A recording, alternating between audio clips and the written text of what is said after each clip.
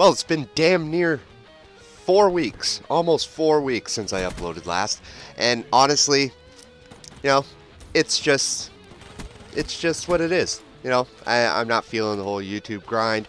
I don't really care. I just upload when I want to upload, so that's just how things go.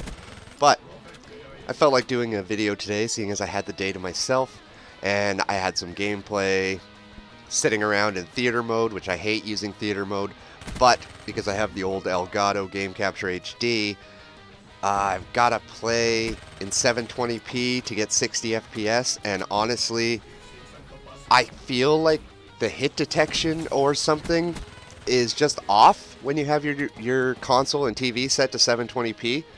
Like, I was playing it in 720p for, like, you know, the first week or so, and you know, the game felt good, but there was just something off about it. And then I said, you know, screw this. I'm not recording, so why am I playing in this lower resolution? I switched it up to 1080p, and it has been a bit better. But now, do I sit here and bitch and complain about Call of Duty? No.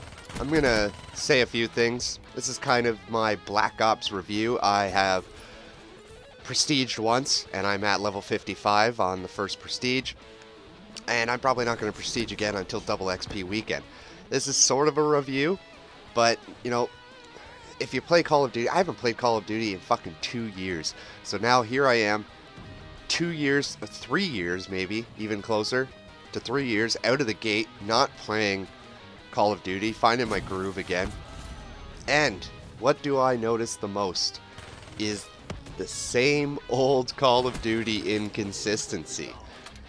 One round, your bullets just work. The next round, your bullets are fucking Nerf balls, slapping off people. It's like taking the tip of your dick and hitting them in the face. It's annoying, but you're not hurting them.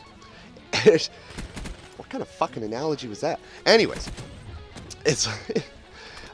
I just don't understand how a franchise like Call of Duty can be so massive, so huge, and make so much money, yet the same silliness and same inconsistencies progress year after year after year.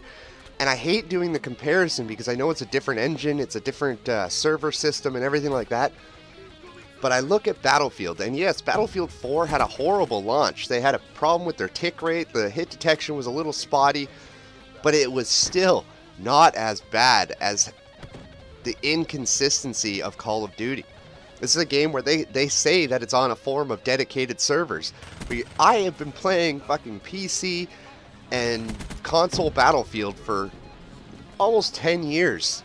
And this inconsistency does not exist. If a gun is a gun, it works. The bullets work. So I don't get it how I can go in one round using, let's say, the Razorback, and it's killing in 4 bullets, no problem, every time, 4 bullets. Then the exact same server or lobby in the next round, and I'm struggling to go positive because the fucking gun just doesn't work. It's like shooting BBs at a concrete wall. You're not even putting dents in it. And besides that, besides the god-awful inconsistency that has been plaguing Call of Duty basically since Modern Warfare 2 ended, besides that, the game is fun. It's got a great... It's the same thing I was saying with Black Ops 2.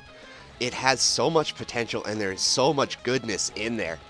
But it is just got that still little itty bitty bit of brokenness that is more frustrating than anything. And it gets to the point where, why am I buying this game? If they're gonna keep putting out the same inconsistent crap, why did I come back this time? They gave me a beta. The beta felt alright. And now I'm sitting here 3 weeks into the game and I'm regretting it.